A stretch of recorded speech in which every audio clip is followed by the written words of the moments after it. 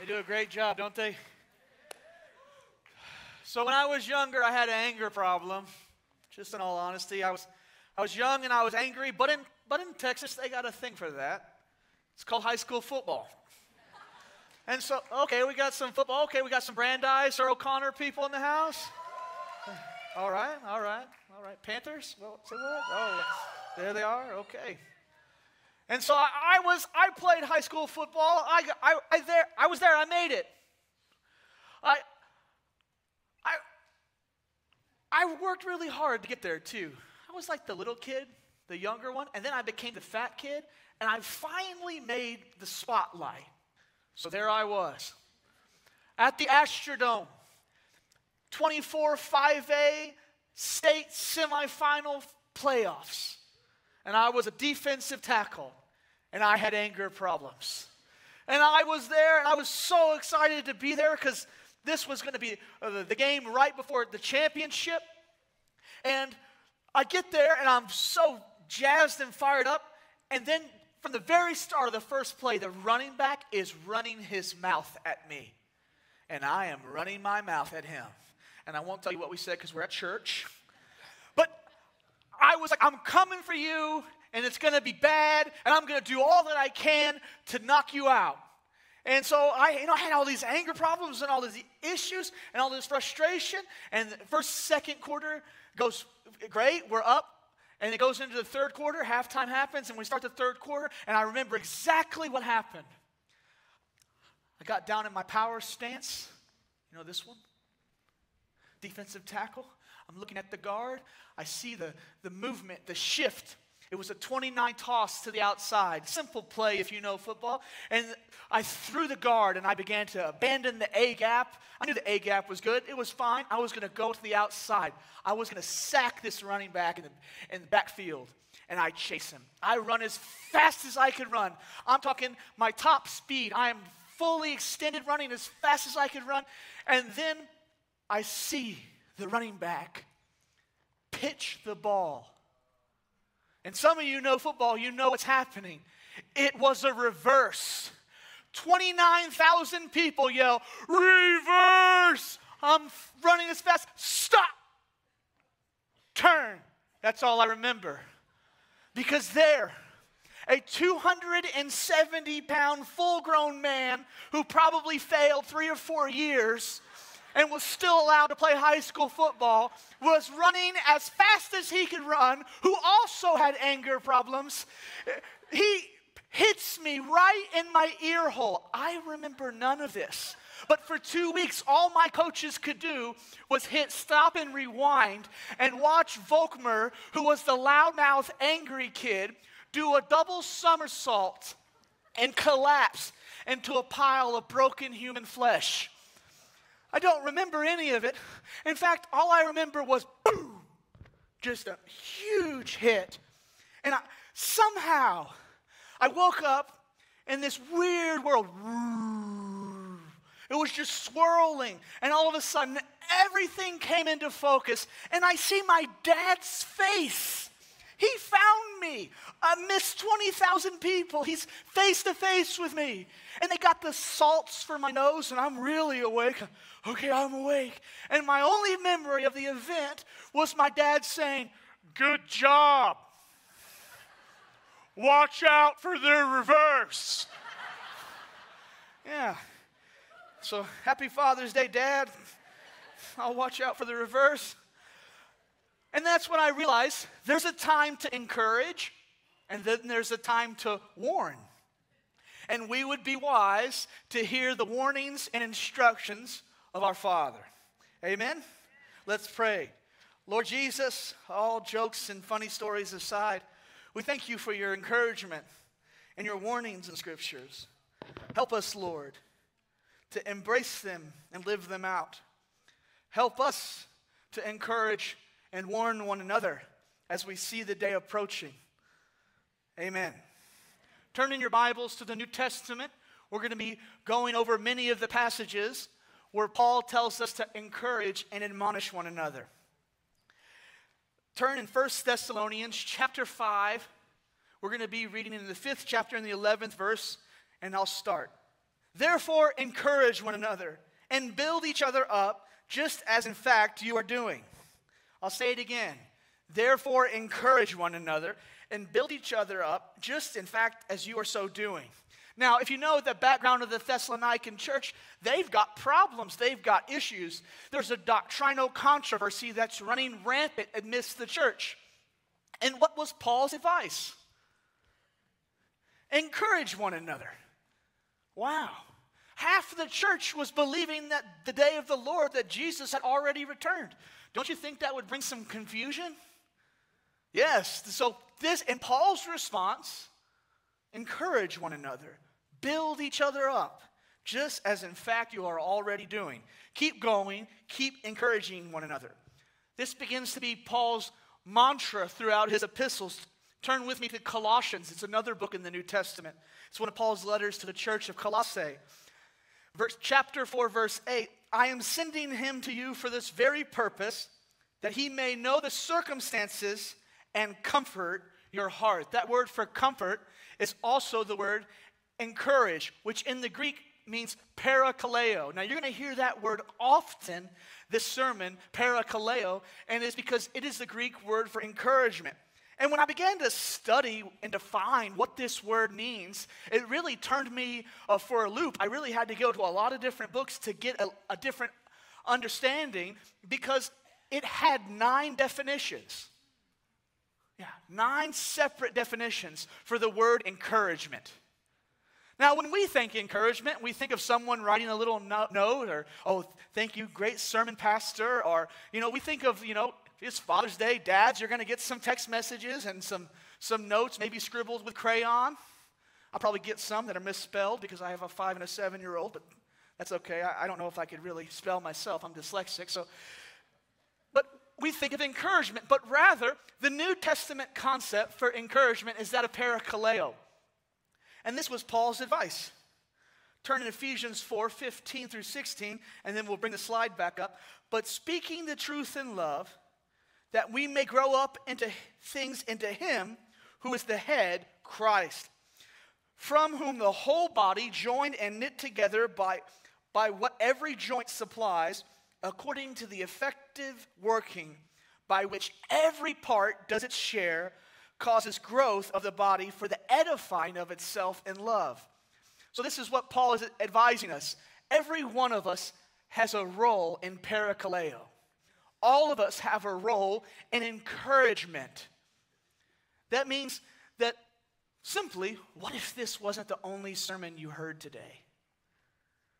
What if you heard an encouraging word, a parakaleo, both in small groups and in your one-on-one? What if somebody met you at the door and encouraged you at the outside of the cafe? What if in the parking lot we were parakaleoing each other? What if that was the words that we were saying? What if we were encouraging one another? Let every person do their part. Every part does a share, which causes a mutual growth for the edification of the whole body. What if encouragement was a weapon? What if encouragement was the way that we combated forces of darkness? What if encouragement was a way that we combated doctrinal divisions? What if we learned to encourage one another? You see, each one of these colors represents a hue, a different way. Because when I thought encouragement, I always thought just saying something nice about someone. But what I realized is that the Christian concept of encouragement is whatever is needed at the time for that person to look and talk and act like Jesus. You see, that's a wider view of encouragement than just a kind, nice word. But rather, it is what's needed to make this person look and talk and act like Jesus. And we all have a role to play in this. It's not the pastor's responsibility to parakaleo. It's all of our responsibility. It is a mutually joined and shared thing that builds the entire body of Christ into looking and talking like Jesus. So whatever is needed in the time. Because this is why it's important. Because a vast majority of Christians will go through periods of discouragement. You've been there, friends? You've been there? When you didn't want to get out of bed, when you couldn't lift your head, how much more important it is in a time of ever-increasing darkness, that the church can rise up and encourage one another. One of my friends and mentors, Winky Pratney, says this: the devil cannot get to you unless he can discourage you. How much more important is encouragement? If the only way that the enemy can get to us is through discouragement, how we should encourage one another. We need encouragement. I think of the story of Christopher Columbus, as simple as it was. When did he sail the ocean blue, kids? There's hope for America. The education system still works. Yes, so, Christopher started with the Nina, the Pinta, the Santa Maria, and he was trying to do something no one had ever done. He was crossing the Atlantic Ocean, and for 60 days, they saw no evidence of land at all. Can you imagine being on a boat for 60 days and not seeing land? I get seasick sometimes at Port Aransas when we've gone out for like 2 hours. Can you imagine being on a boat for 60 days? The crew began to be despondent and frustrated and angry and even superstitious. We're going to fall off the edge of the world. They didn't know it was a globe. Some people still don't know that. That was a joke. They begin to be superstitious. There's going to be sea monsters, and to the point where let's have faith. Columbus is saying, let's have faith. Let's trust. We will reach the new world. But the crew got to the point where they made him promise. You got 3 days, Chris. You got 3 days, and if we don't see land or any sign of land, we're going to turn this thing east, and we're going east. And if you want to go with us, it's the only boat. We're going east.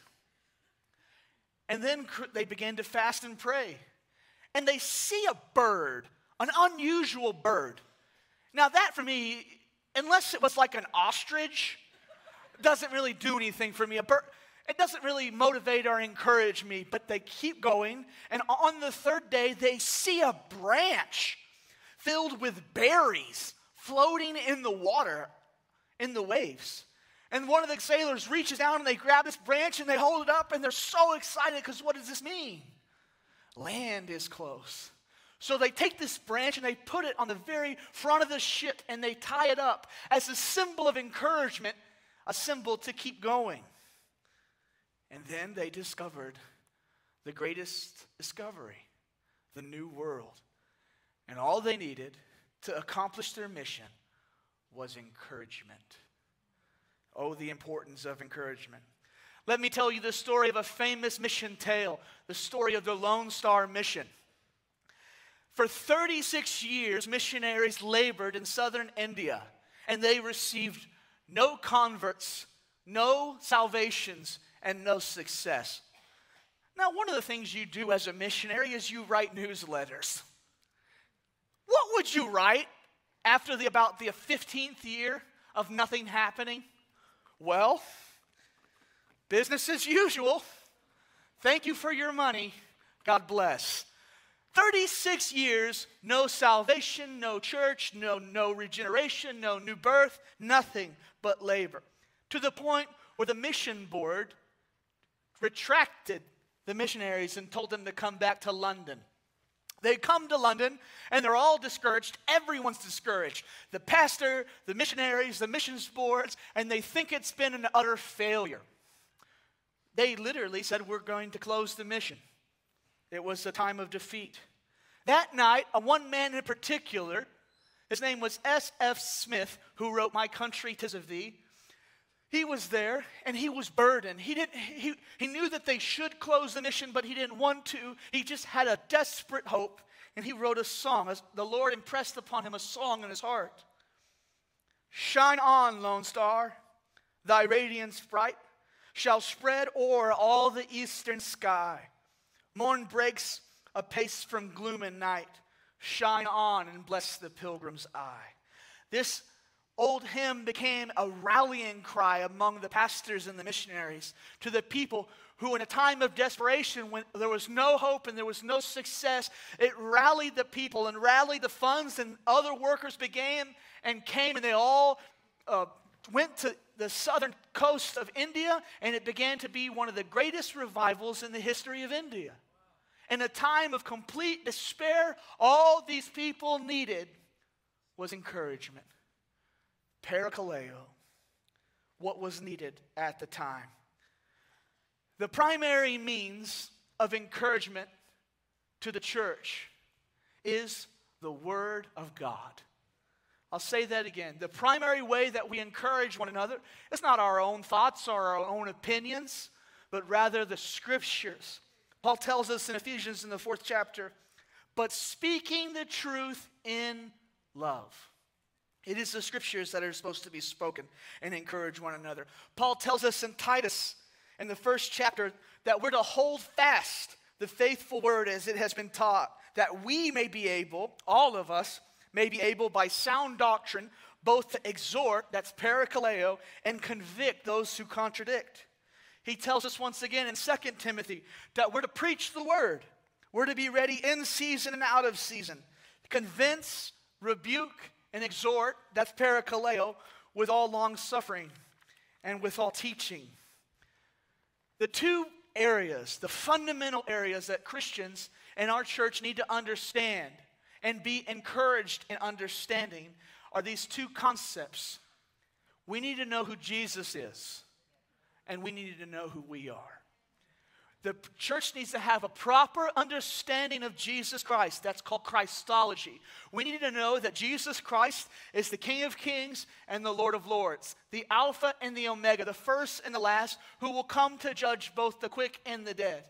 That he is the bread of life, that he's a sinner's Savior, that he is the Lamb of God who takes away the sins of the world. We need to have a proper understanding of who Jesus is, because from a proper understanding of Christology, it will lead to a proper understanding of identity. We need to know who we are also. And when we understand who he is, it helps us understand who we are. Because the Bible says, as he is, so are we in this world. The Bible says that we are seated with him in heavenly places, that we're co-heirs with Christ, that we're to adopt his mission, his character, and his attitude. You see, that's why Christology leads to identity. And that doesn't come from your own understanding, but rather from the Scriptures. So the primary means of encouragement, of parakaleo, is the Word of God. Now, that's the good news. This sermon is encouragement and admonishment. Now, to admonish, that's an old King James word. What does that mean? Very simply, it means to warn. Why should we warn? Very simply, turn on the news. Hebrews chapter 10, verses 24 through 25.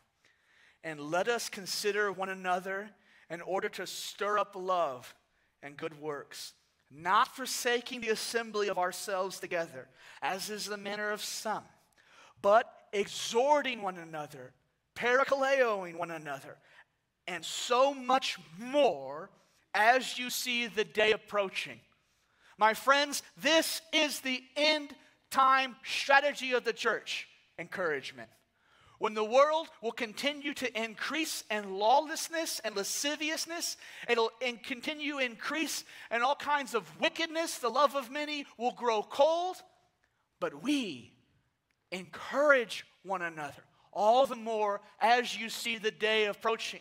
The day is approaching, my friends. Jesus, it tells us in Matthew in the 24th chapter, his disciples say, Rabbi, what will be the sign of your coming? He said, you will be hated by all for my name's sake. Did you know that in this time, right now, currently, right now in 2019, is the greatest persecution on the global church of Christianity? Never in the history of Christianity has the church been globally persecuted as it is right now. We are blessed to live in a country that is protected. It might not always be the case, friends. You will be hated by all for my name's sake. Two couple sentences later, and many will be offended. Did you ever catch that in Matthew 24? When we think of the end of time, we always think of signs in the heavens and the stars and the moon turning to blood and the stars falling. And all of those things are rightfully so. There will be signs in the heavens, but many people will be offended. You think people are offended nowadays? They got a word for it, triggered. This is the snowflake generation. Yeah. It's funny, but you keep your eyes up as you see the day approaching. And remember, our response is not to do what the world says and just talk over each other like those talking heads on the news, but rather our end time response is that of encouraging one another as you see the day approaching. Paul tells us in Colossians in the 3rd chapter, let the words of Christ dwell in you richly in all wisdom, teaching and admonishing. That word is warning. We're to warn one another in psalms and hymns and spiritual songs, singing with grace in our hearts to the Lord. And now, my life verse, Colossians chapter 1, verses 28 through 29. Him we preach, warning every man. Him we preach, warning every man, and teaching every man in all wisdom, that we may present every man perfect in Christ Jesus. To this end I also labor, and striving according to his working, which works in me mightily. Did you catch that? Who are we to warn? Every man. Who are we to teach? Every man. That we may present every man perfect in Christ Jesus. Paul says, to this end I labor and strive mightily. And there's a power that works in me to accomplish this. And so when I hear people saying, well, we're not perfect, the church isn't perfect, I say, well, Paul says we got work to do. We're to present every man perfect, complete, mature into the full measure of Jesus Christ. And we're to warn every man. But friends, this is not what's happening. People are not warning one another. They're not. And the people that are warning, the culture is totally oblivious to it. So there I was. This nice widow she was really nice. She was my friend. She asked me to help her with her dryer. I was going to help her plug it in. And you know, every time you move from one place to the other, it's always the wrong cord. It's a three-prong or four-prong, but wherever you move, it's the opposite one. And so I go and I help this lady. I change out the cord. It's rather simple. And on the back of that dryer, I knew what it said. There's a huge sign. Do not work on the dryer while it's plugged in. Big old sign. I build houses. I can help. Blah, blah, blah, blah. I plug that dryer in, and everything's great. I'm putting it back into the smallest cabinet known to man, and it won't fit. I got to adjust it. I try to climb over the back of the dryer to try to, scooch it back. That's when I felt what eternity's like. 220 volts coursed through my body. I literally go outside and I sit down, and the first thing that comes into my mind was a sign, a song that I learned when I was 8 years old. If you know this song, it's Louie the Lightning Bug. He comes on the public service announcements and he tells you, he sings a little song, you gotta obey what the signs say. This is the first thing that came into my mind. Now, whether it was the electricity or whether it was God, what time will tell. But it got me thinking, you have to obey what the signs say. Signs, warnings. Have you received warnings and instructions from your friends, from the Word of God, from the church of God? Have you been warned? Because the sins of the pulpit are the sins of the land. The failures to warn will flush itself out in the society that we live in. We are to be the salt of the earth, which is the preservation of society. We are to be the light of the world, to shine in the darkness. You see this? We have a responsibility to warn. But with that, we also have the responsibility to be wise and heed warning when we ourselves are warned. And there seems to be a willingness to warn but not receive. Listen, friends, to Proverbs in the 15th chapter. The ear that hears the rebuke of life will abide among the wise. Faithful, in Proverbs in the 27th chapter. Faithful are the wounds of a friend, but the kisses of an enemy are deceitful. That means this: if you have a friend in your life who loves you enough to tell you the truth the stuff that you don't want to hear, you need to embrace that friend and kiss them and hug them and let them know that they care for your soul. Because we live in a day of flattery and vanity.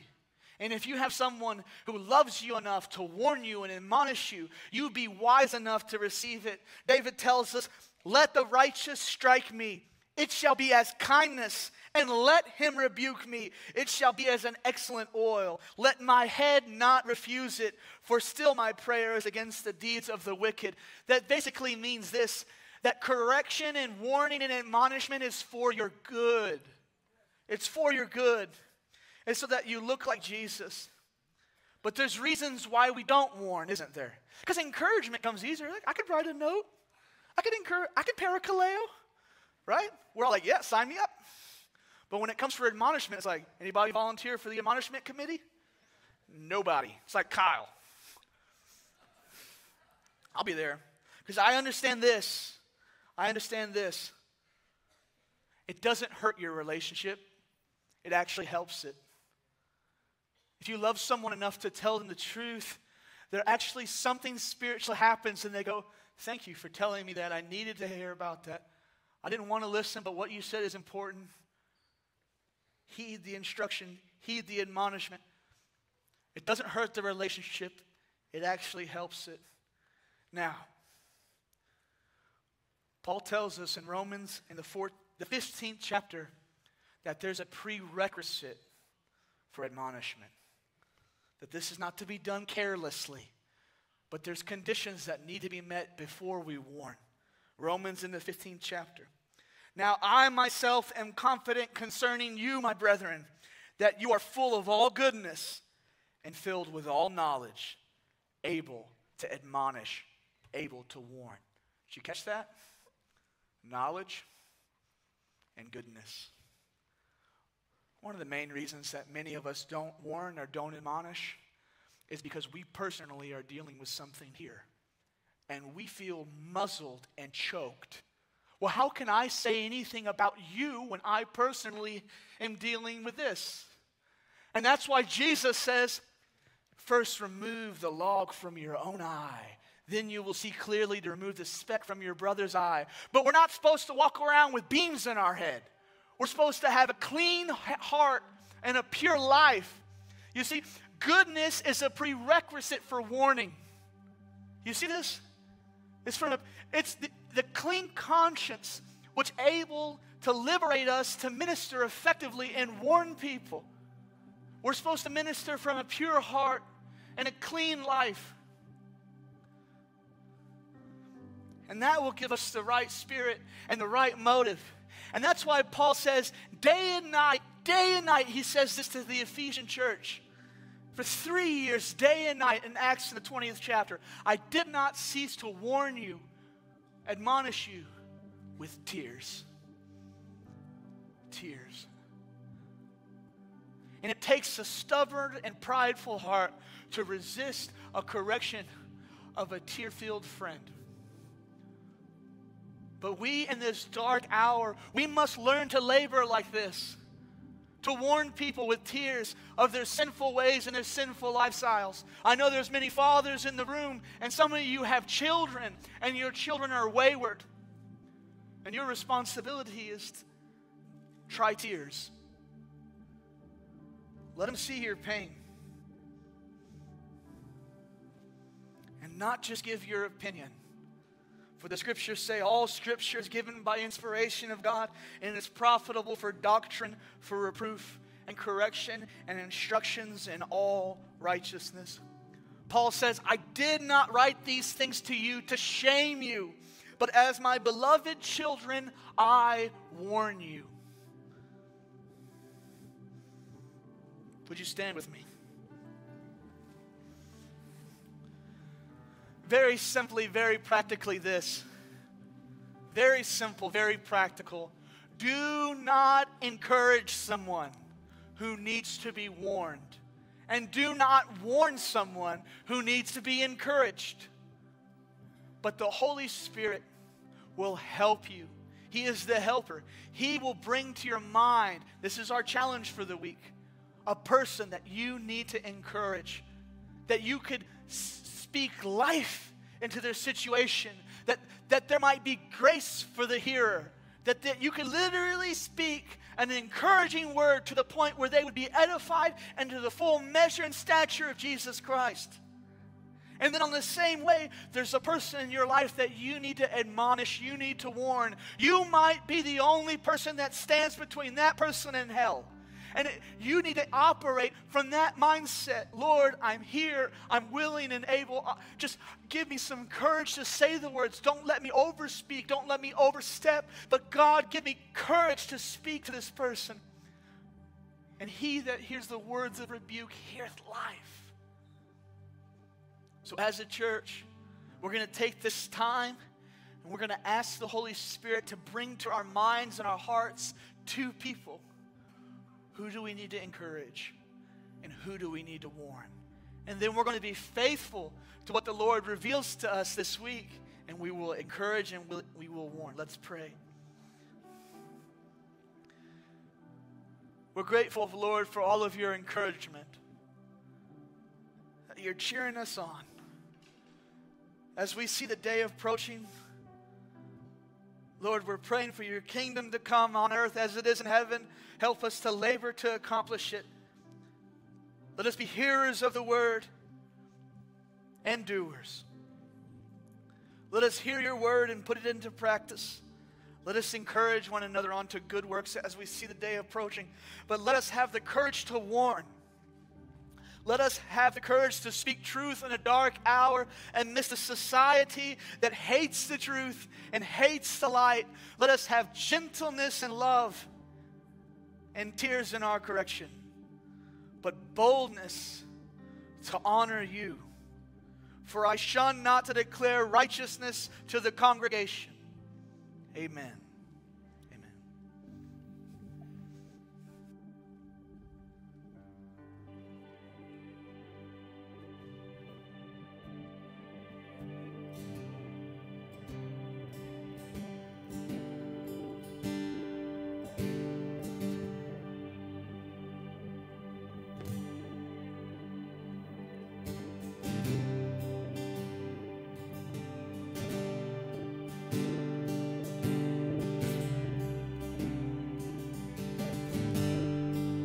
Worthy of every song we could ever sing,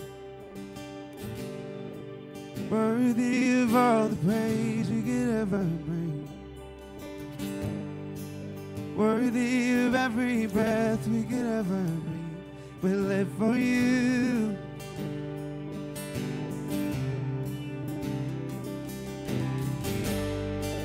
Jesus, a name above every other name.